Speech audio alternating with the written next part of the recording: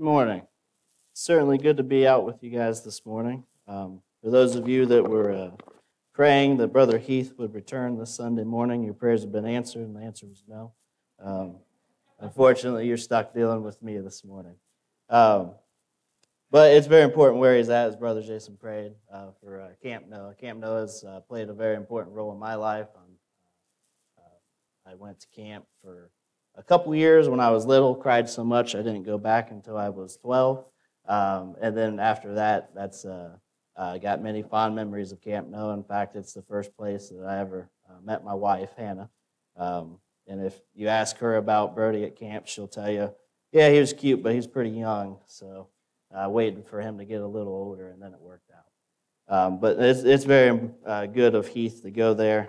It's a very good thing that Doug Roush and him and all the other men and women put on for the children. This morning, we're going to talk about a lesson that I put together. It's called Lessons from the Toy Box. Last week, Brother Jacob did a very fine job last Sunday morning giving us a word study.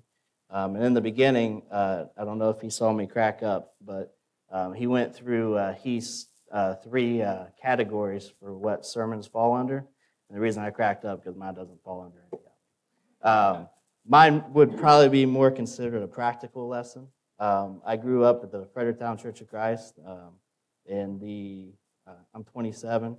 In 27 years, I had two preachers. The first one was Doug Roush, who was there until I was 10, and then Brother Aaron Vion was there and is still there. Nothing against Doug. I don't remember a lot of his sermons just because I was kind of young. The majority of what I remember with him would be anytime I was close to falling asleep, he would pound the pulpit and yell something, and it would wake me right up. But with Brother Vion, he's very good at putting together what I would consider practical lessons, or lessons that we can learn from our everyday life with stuff we've seen. I've heard lessons from anywhere ranging from lessons that he learned from playing football, lessons from road signs, lessons he learned from salad, if you can believe that or not.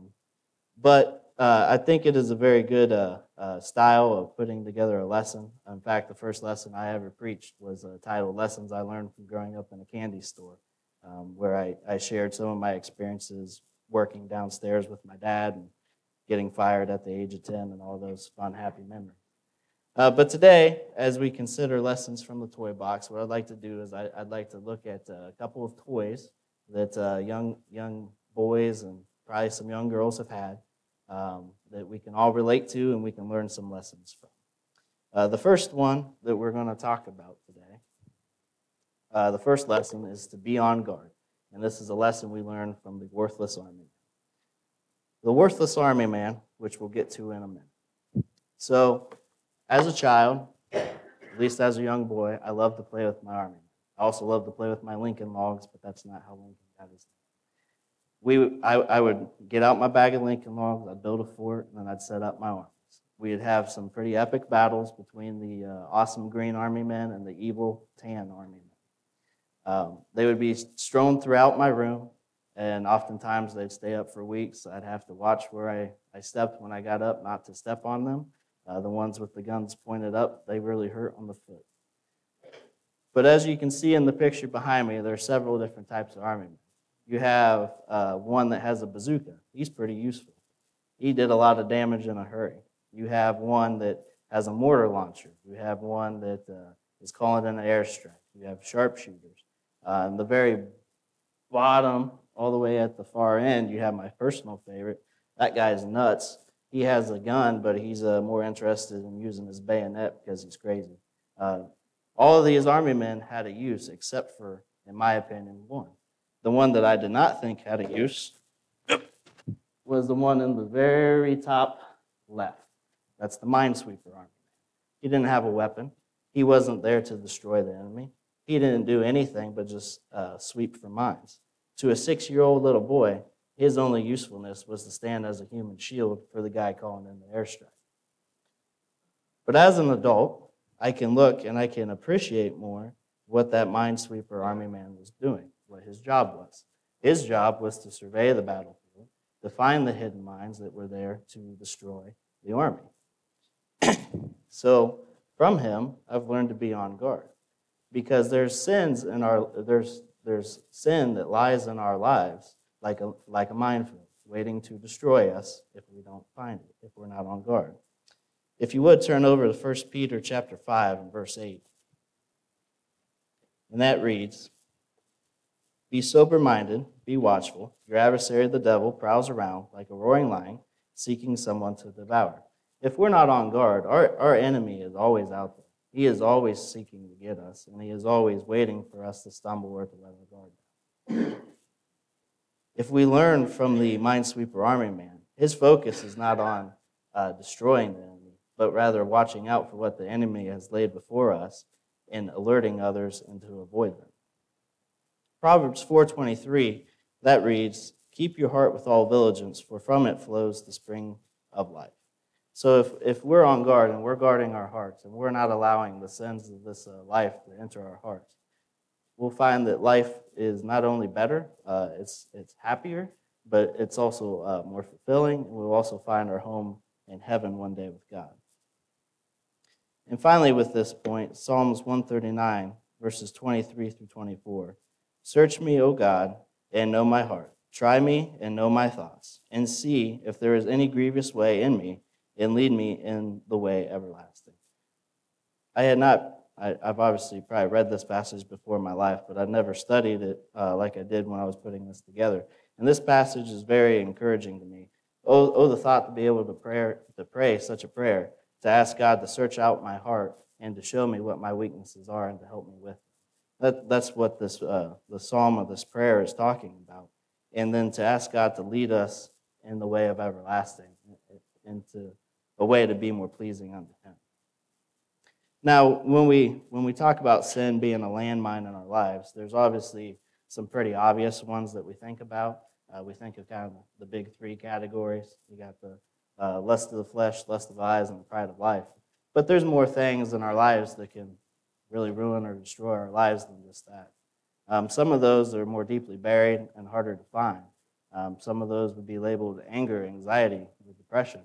Those are all very real things that a lot of people suffer from, and members of the church are not immune to that. And so, while maybe I don't suffer with some of those, I can tell you there's one of them that I've fought with. And it's something that if I'm not on guard, it will really bring me down, and I won't tell you what it is, but I'll get a little hot in the head. It's something that I have to be on the watch for. And it's something that we should all be on the watch for with our brothers and sisters as well. The anxiety and depression, I have family members that suffer from that sort of thing. We have loved ones in our family that have that. And it's a very real thing. If we're not on the watch, keeping in touch with those people, making sure to encourage them always, they can also fall into that. And, it doesn't have to necessarily be a sin on the surface for it to lead to sin. It can lead to stuff like not attending church, or to lose your faith or your will to come altogether. And so that's where it's very important for us as a church to watch out for our brothers and sisters and be on guard for them as well. That minesweeper army man, he's not just protecting himself. He's not walking around with a minesweeper just to save his own skin. He's probably at the most risk of getting shot, honestly. But he is there to protect the rest of the army, and that's what his job is, and that's what we should be doing as Christians for each other. The second lesson I'd like to study is practice makes perfect, a lesson from a yo-yo. A yo-yo is a toy that we've probably all had. Army men might be more specific to boys, but a yo-yo is probably something we can all relate to. And a yo-yo, in my opinion, is one of the most difficult toys to have a good time with. Because if you're not good at it, there's only so many times, I didn't bring a yo-yo, but there's only so many times you can throw it down, watch it stop, and then pick it up and rewind the string before it loses all fun, right? If you're not good at getting it to come back up or doing other tricks, the yo-yo is pretty pointless. There's only so many times you can do the walk the dog trick before it's lost all fun altogether, which was admittedly still the only trick I can do with it. But that yo-yo that I would often find tossing to the back of the closet teaches me that practice is the only way to get better at anything. I never put in the time, the practice, or the effort to get better at a yo-yo. I don't know, maybe I'm just not destined to be good at a yo-yo and I'll never be good at it, but I'd like to think if I put the practice and the time into it, that I could get a lot better at my yo-yo. So my point with this is the only way to get stronger in our faith is to practice our faith. Just like the yo-yo, I never practiced it, so I never got any better at it. If I'm not practicing my faith, I'm never going to get any better at it either. If you would, please turn with me to Philippians chapter 4, verses 8 through 9. Philippians 4, verses 8 through 9. And while you're turning, I'll just say real quick, this lesson was either going to take 10 minutes or 40 minutes, and there was going to be no in-between on that. So I'm really trying to drag this out to 10:05, but unfortunately, when I get up here, I start to talk a little faster than I normally do. Philippians chapter 4, starting in verse 8.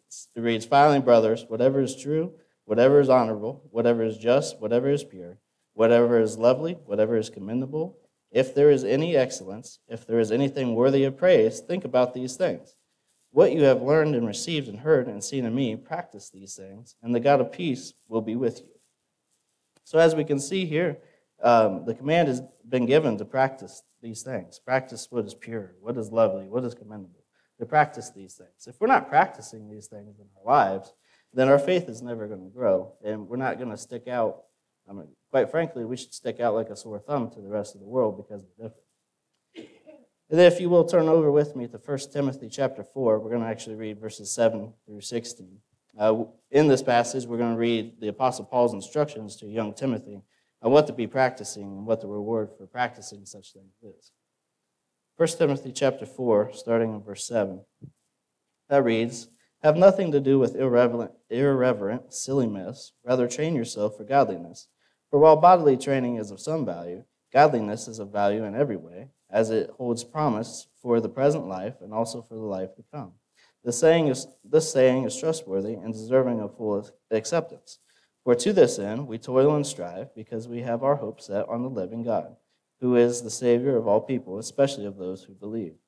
Command and teach these things. Let no one despise you for your youth, but set the believers an example in speech and conduct and love and faith and purity. Until I come, devote yourself to public reading of Scripture, to exhortation, to teaching. Do not neglect the gift you have, which was given you by prophecy when the council of elders laid their hands on you. Practice these things, immerse yourselves in them, so that all may see your progress. Keep a close watch on yourself and on the teaching. Persist in this, for by doing so, you will save both yourself and your hearers." You know, growing up, I've heard the term that we are to be a walking Bible, and by no means do I have the whole Bible memorized or even close to it. But I think there's something we can all do, whether we've memorized the Bible or not, and that's to actually live out our faith. It's all too easy to sit here in the pew, nod our head, agree with the preacher, and then walk out the door and just go back to living our lives just like everybody else does. If we're to actually be practicing our faith, like I said earlier, we should stick out like a sore thumb. That's not very hard to do in the world around us. You know, just as an example of my experience in the world, my entire working career, I have worked with auto mechanics and union factory workers. You want to talk about kind of a rougher group, that's it. It doesn't take a whole lot to stick out from them. But I'll admit, there's been times in my life where I found myself fitting in with them more than I've stood out. And that's an example of me not practicing my faith. There's been times where, I'll be the first to admit, there's been times I've struggled with language. It's one of those things you hear all around you, and that's no excuse. It's still wrong to do. When I'm doing better at practicing my faith, those are the type of things that you don't say. And I've noticed when I've done better about that, people notice that. They make comments about it, and they'll start to apologize for their language when you're around. I know when I'm doing good when I hear those apologies. I know when I'm not doing good when I don't. So if we're not practicing our faith, we're not going to stick out to this world. And with that, be careful of the things that we practice. We want to make sure we're practicing the right things. Because just like we can practice the right things, we can also practice the wrong things, and then they become even easier to do. A pathological liar started somewhere. He started practicing. Alcoholics started practicing. Some of you struggles with language started practicing. Those are all things to avoid and not practice. And the final point that I have this morning is following directions is the only way to get home. That's a lesson that we can learn from Legos. For those of you that don't know, I am a big fan of Legos. I have a couple sets that Hannah would probably prefer I don't have, not because they're huge, because they cost money. For example, I have the very big version of the Millennium Falcon. I'm a big Star Wars fan as well. I have one that's the Roman Coliseum. That one's pretty cool. There's one that's like a 4-foot tall roller coaster, and it actually works. That one's pretty cool as well. But what I can tell you with those Legos is I'm not talented enough to put those together without the directions. If I tried to put together, for example, the Coliseum without the directions, it would look like a destroyed Coliseum by the time I got done with it. And for anybody that's ever built Legos, you know if you miss a step or you accidentally flip a page and you miss the page, you know eventually you're going to get to a point where you're going to go back and you're going to have to take apart everything you did because it doesn't fit together right. And just like the Legos, and if we miss a step in it, it's the same way with our directions on getting home to heaven. If we miss steps or we skip steps or there's things that we don't follow that God commands, we're not going to get home. If you would, turn over with me to 2 Timothy chapter 3. We're going to read verses 16 and 17. 2 Timothy chapter 3, starting in verse 16. All Scripture is breathed out by God and profitable for teaching, for reproof, for correction, and for training in righteousness, that the man of God may be complete, equipped for every good work. So this passage tells us that God's word is complete and ready to show us the way. All we have to do is follow it. I know that probably sounds too good to be true or too easy, right? But that's literally all we have to do. We have to follow God's word. He has laid out every step that we should take. We know the ones to become a Christian. Hear, believe, repent, confess, and be baptized, right? And then there's also remain faithful. I've talked about remaining faithful before. It's the hardest step because, the first 5 might take you might start at point A and you might end up at the 5th one in, a couple weeks, a year, months, you never know. But the 6th one goes on for the rest of life. And that's where we have to follow in the footsteps of Jesus and follow his directions to get home. If you would, turn over with me to Psalms 119, verses 105. Psalms 119, verse 105. That reads, "Your word is a lamp to my feet and a light to my path." If we follow God's word, he's lighting our path and he's guiding our feet. And then finally, in 2 Thessalonians chapter 3, verse 2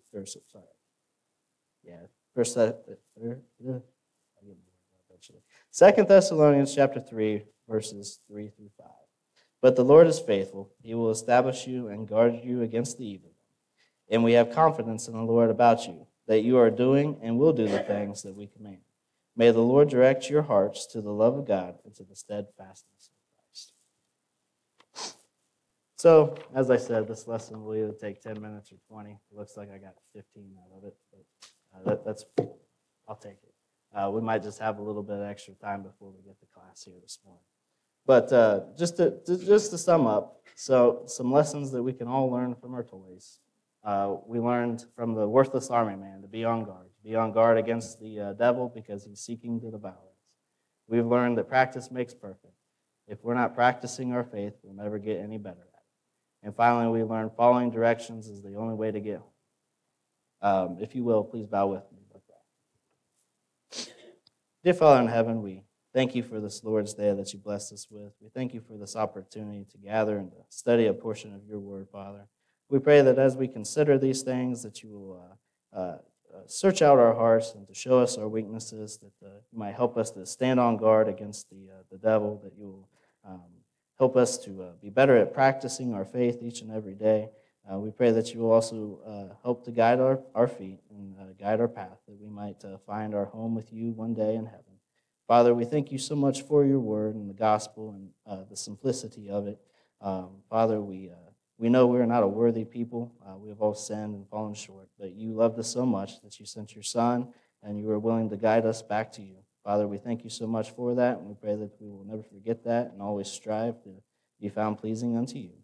And it's in your Son's name we pray. Amen. All right. We'll now be dismissed to our classes.